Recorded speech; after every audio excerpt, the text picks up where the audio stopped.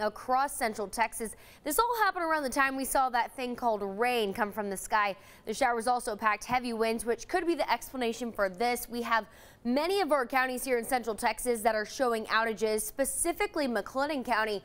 We currently have 1,300 people without power, 59 outages, and if you'll look at this, the restoration period currently unknown. That's not a good sign. Most of our other counties have an estimated restoration.